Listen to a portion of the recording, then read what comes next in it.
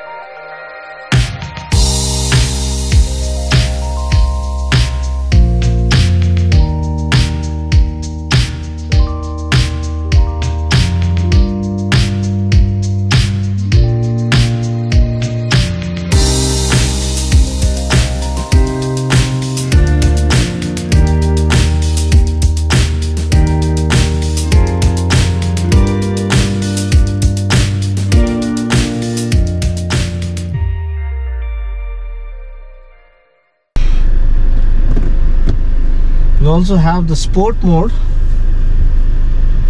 and we are running short of time actually, because we have a flight to catch at noon and we've been shooting since morning. But the best part about this car is, man, it gives almost everything that you can expect and beyond that in this segment. And that talks about a manufacturer going overboard in trying to offer so much more. So the Sonet, it's complete, it's compelling, it's contemporary, and it's super cool. And it comes with 360-degree camera,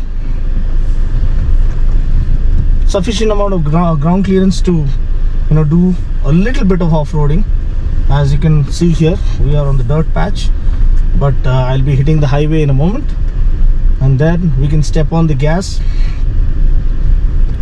They have offered a lot of convenience and luxury features that you don't come expecting in this segment. So especially ventilated seats, power adjustable driver seat, 4-way power adjustable, and flat bottom steering wheel. Looks really cool. With all 4 disc brakes, and that is the best feature for me. For now, let's just switch into sport mode and step on the gas.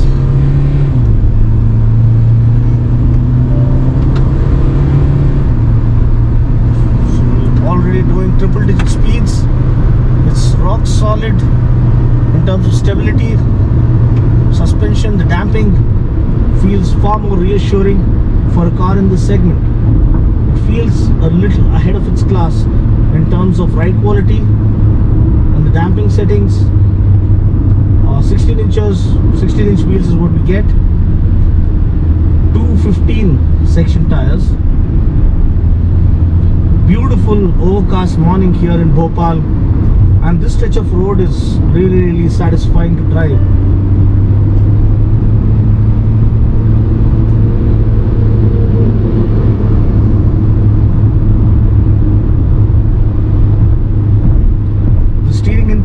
Steering weight, the heft of the steering is pretty reassuring as well.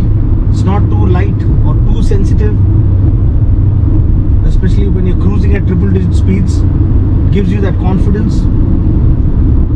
That's not much of body roll also for a SUV. We have a massive truck right next to us. Coming in the wrong side. That's a common sight here, because I've come riding through Bhopal quite a number of times as I headed towards Ladakh from Hyderabad. But then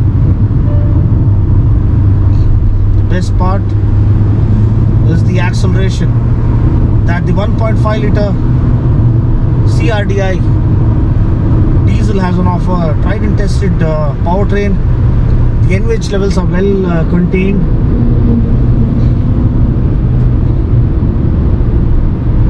We're cruising quite effortlessly at triple out the undulations like a champion. Wow. Holds the gear for longer.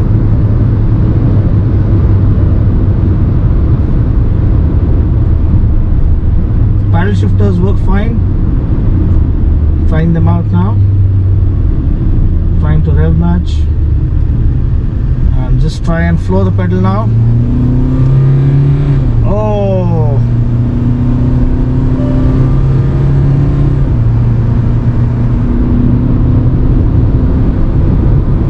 Wow, man. So it shifts at 4,500 RPM. And the speed warning keeps coming up to keep a check on your speed. Safety at the end of it all matters the most. And overall, the cabin space, the way the cabin is designed, the aircon vents, the way they have laid out, and the speedo console also can be customized to your preference. I like to put it in that sport theme that they have offered. Looks really kick-ass. And the steering feel is really good. It has a soft touch feel to it. Doesn't have a rough edge feel. So everything screams quality in this cabin. And as I keep telling you, it feels well ahead of its class. Safety is well taken care of with 6 airbags and the ADAS level 1. You don't get adaptive cruise control, but you do get the collision warning feature, the collision avoidance feature, and the lane keep assist and lane watch feature. Another thing that really impressed me is the blind spot eliminator, or the blind view monitor. When you turn on the right indicator or the left indicator,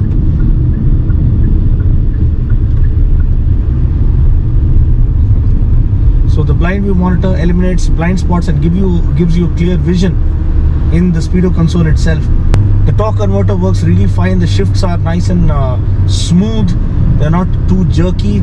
So that's another major plus to add on to the driving pleasure and the driving experience. And well, they have chosen quite a good setting here because the weather is super pleasant. So that adds on to the driving experience as well.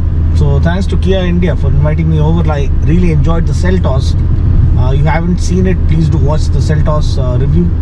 And I've reviewed the new Elevate as well. You can go ahead and watch that.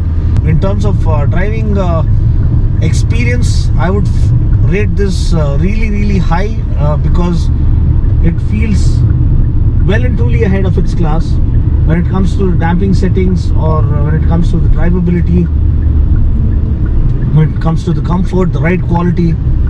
Everything is truly impressive in every aspect.